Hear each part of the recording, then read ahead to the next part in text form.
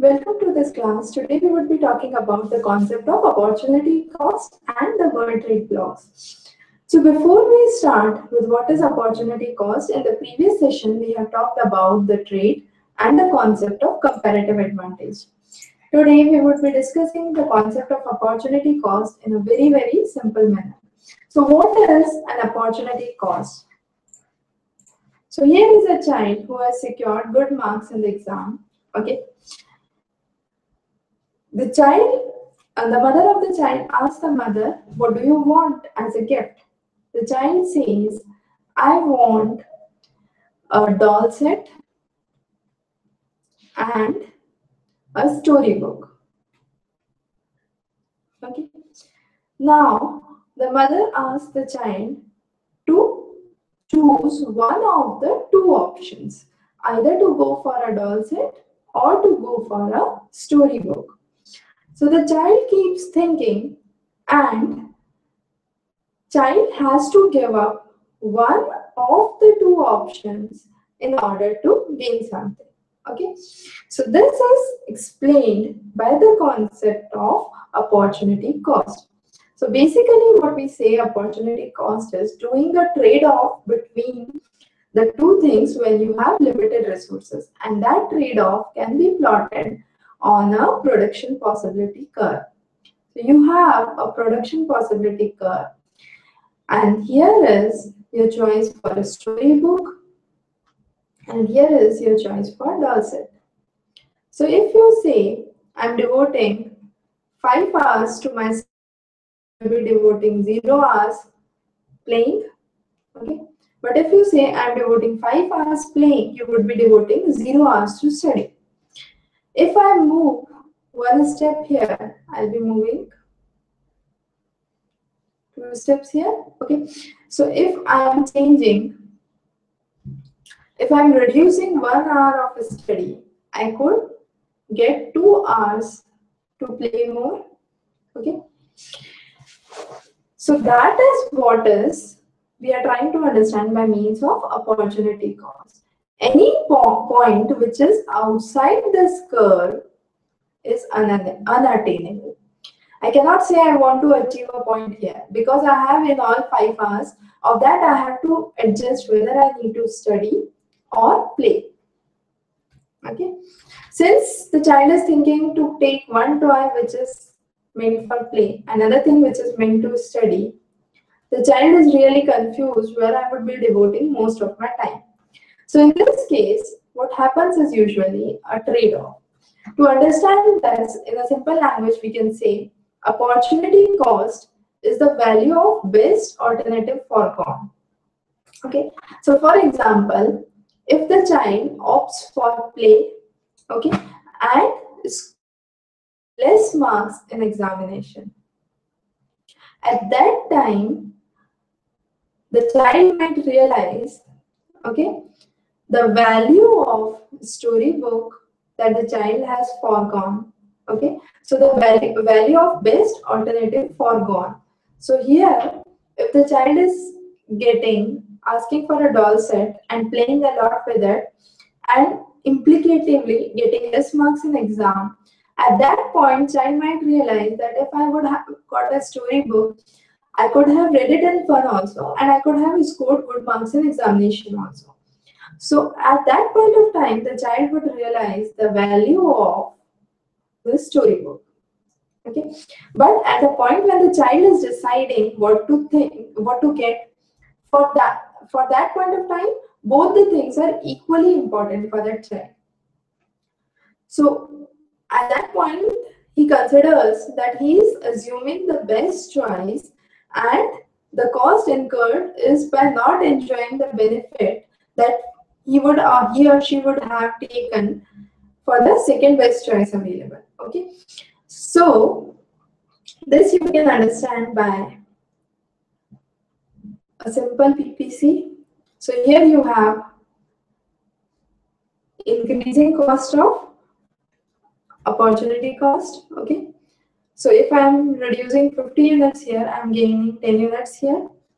Then you have a constant PPC curve, a constant line where you would have a constant opportunity cost. So if I am reducing 10 units here, I would be gaining 10 units here. Okay. And finally, you have a decreasing slope where you have decreasing opportunity cost.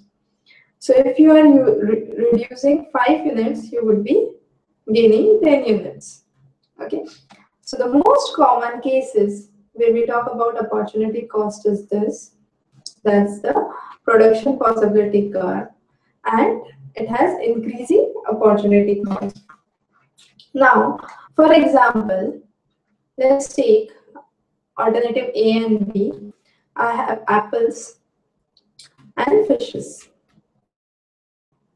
A has 10 apples and 10 fishes. B has 4 apples and 8 fishes.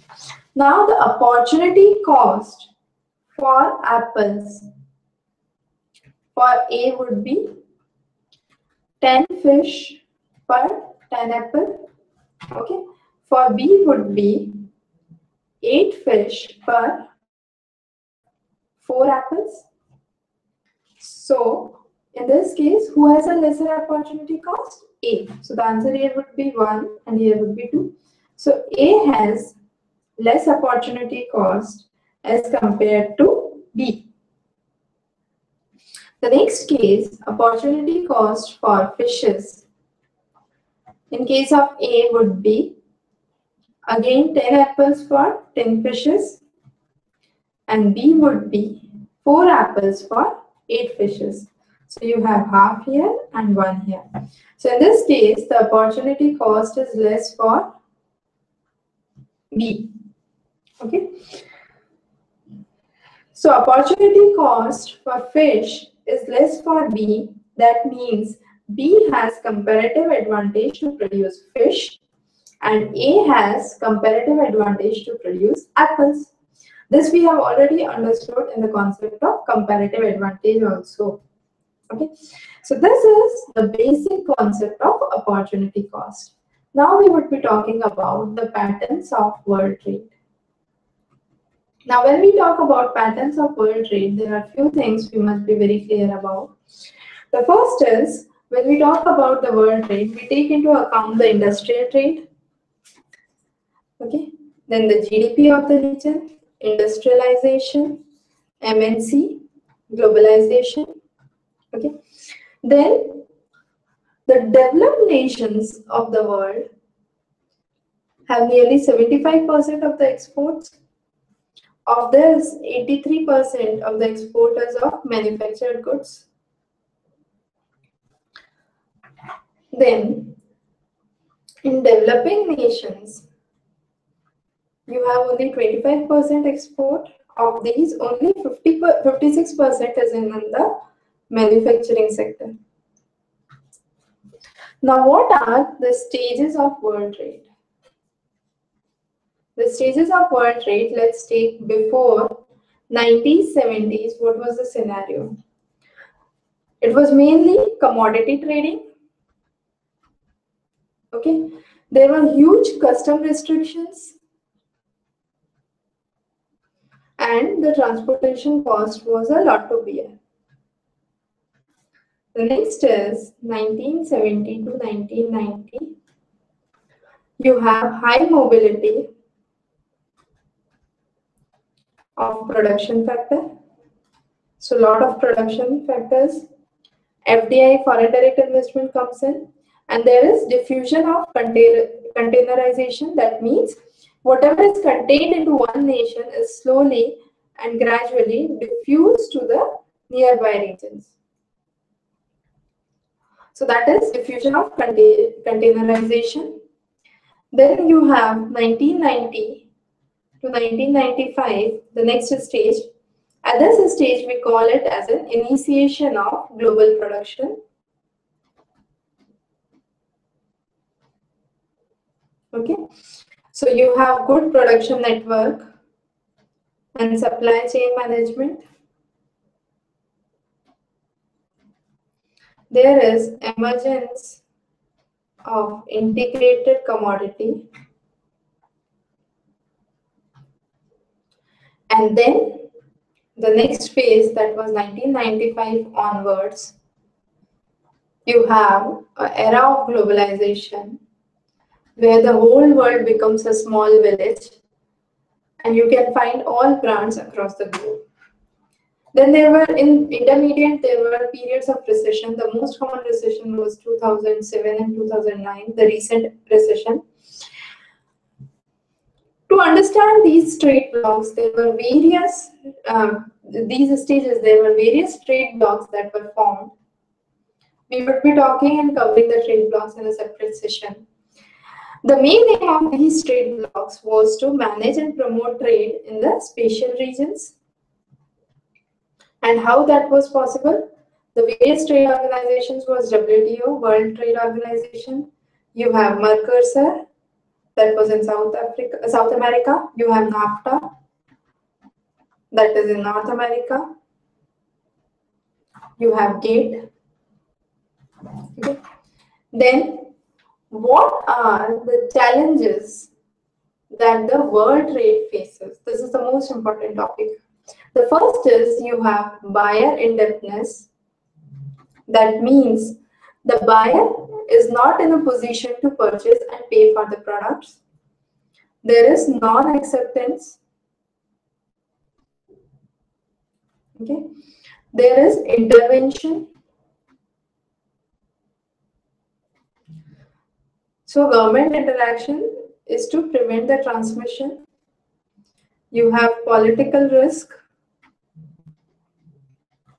There is a risk of credit. What does this mean?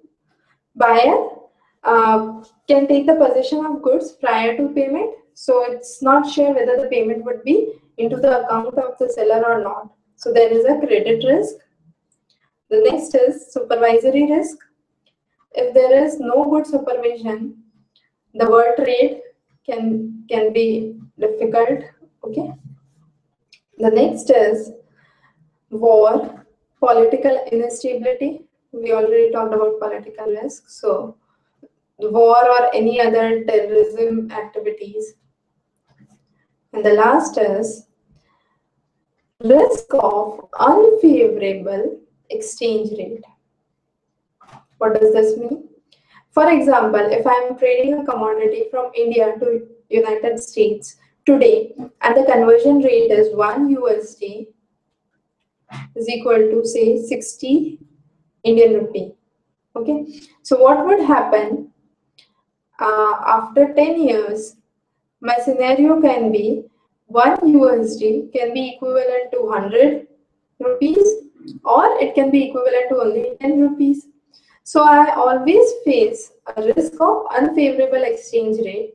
So it can be unfavorable for United States if the exchange rate increases, and it can be unfavorable for me if the exchange rate decreases. So these are the things that you need to take into account while understanding the concept of world trade. So in this session, we have talked about the basics of opportunity cost and the concept of world trade. So have a good day ahead. We will be talking more about the trade concepts in the further classes.